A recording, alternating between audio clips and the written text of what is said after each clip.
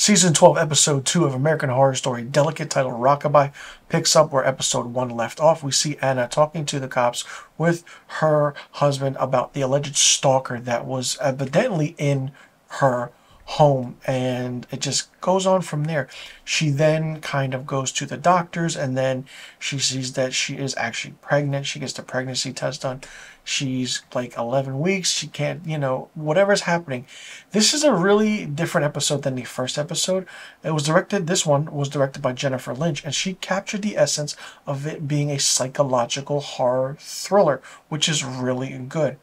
But the main character of Anna does not absolutely know what the hell is going on at all. You yourself don't even know what's going on.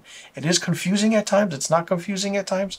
But then you're in the same world as her. You're trying to figure out what's going on. And then you also have her publicist's role where she's trying to, you're going to do things. We're going to push you forward for the Oscars. You're going to win these awards.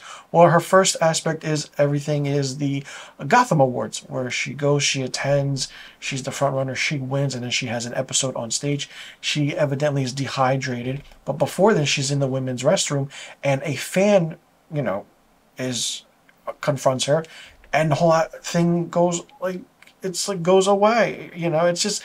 It's very different. It's very, very interesting to explain this episode when you are trying to figure out what's happening as well as you're watching it.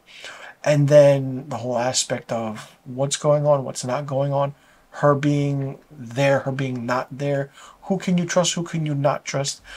The whole thing about this season is definitely straightforward, and it feels like Rosemary's Baby. It is based off of a book called Delicate Condition. I don't know how much of that book is in this season, but this is part one. This is split into two parts. I don't know how long these episodes are, but it's really, really different than what you would think.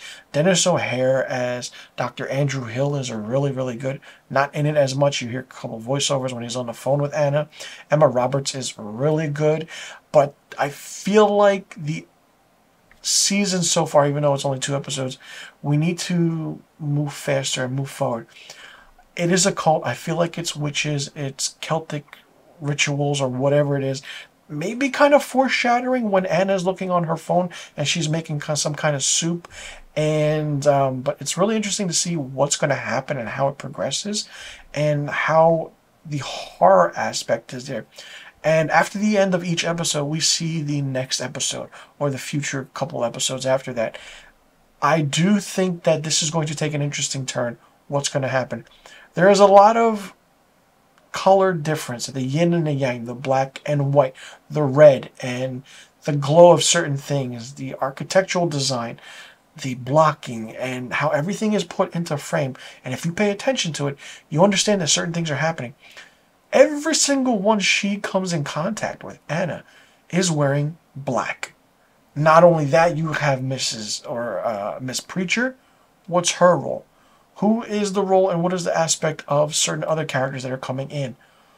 What is the aspect of Billy Lord coming in and how everything else is going to be, especially with Leslie Grossman? And who and how is it going to progress the story? This is definitely psychological, as I stated, and more so gaslighting. But who's doing it? Why are they doing this to her? Why do they want this baby, so to speak? And what is the whole aspect of understanding this character from the beginning and what's going to happen to her? And this is the most recent season of American Horror Story where it's really forward with the psychological aspect to it, which is really good. I love psychological horror, but do it in a way where we're getting things explained to us. As we're watching it, we're just like Anna. We have no idea what the hell is going on. And we actually don't know what the hell is going on. Because as she's going through it, it's unraveling for her. It's also unraveling for us. I'm really curious to see how it plays out, what's going to happen, and if it progresses to a way where the writing gets better, and how the aspect of maybe postpartum depression is there, and being a parent, being in the limelight, having no stress, but being an actress trying to get pregnant, always being in the forefront of the media, and what can happen. So I'm really curious to see how it plays out in a way where American Horror Story Delicate can be good if done right. Only 2 episodes in, I will say that Jennifer Lynch really captured the essence of the feel of horror in her own mind, right? But then the writing is going to be different, I feel. Let me know in the comment section below what you thought about Season 12, Episode 2 of American Horror Story, Delicate, titled Rockabye. Did you like it? Did you not like it? What did you think of it? What do you think about the aspect of the story? Do you think that Anna's being gaslighted and the whole aspect of the psychological thing is there? Do you think it has a Rosemary's Babies feel to it? What do you think is going to happen? And do you think that it's good that this season is broken up into 2 parts? Or should it be just a certain amount of episodes and we move on? Do you think that everyone is part of a cult or part of a ritual sacrifice for this unborn baby for some reason, and for what it is? Let me know in the comment section below. And be sure you click that subscribe button and hit that notification bell for new review videos on my channel. I will see you all in the next review video. And be sure you tune in next week for my Season 12 Episode 3 review of American Horror Story, Delicate.